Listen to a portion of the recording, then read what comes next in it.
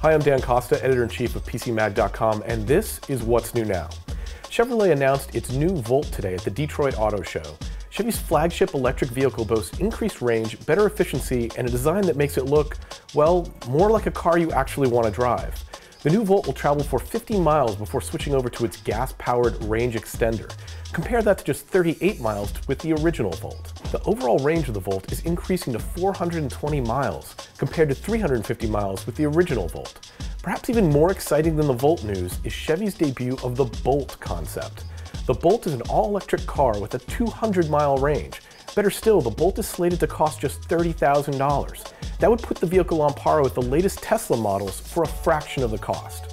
Now, these electronic investments are notable because the Volt hasn't exactly been a huge hit with consumers. Although sales were once projected to be 45,000 cars a year, last year the company sold just 19,000. And after 4 years on the market, there are only about 70,000 Chevy Volts, largely in California, on the road. Now, it's true that rock-bottom gas prices have hurt the financial appeal of electric vehicles, at least for the short term. Nonetheless, the electric car has a lot going for it. Cars like the new Volt and Bolt show how the range can be dramatically increased, and battery production still hasn't reached the real economies of scales that it needs. In fact, most models aren't even available outside of California. We still haven't seen what an electric vehicle produced at scale would look like, but it might look a lot like the new Chevy Bolt.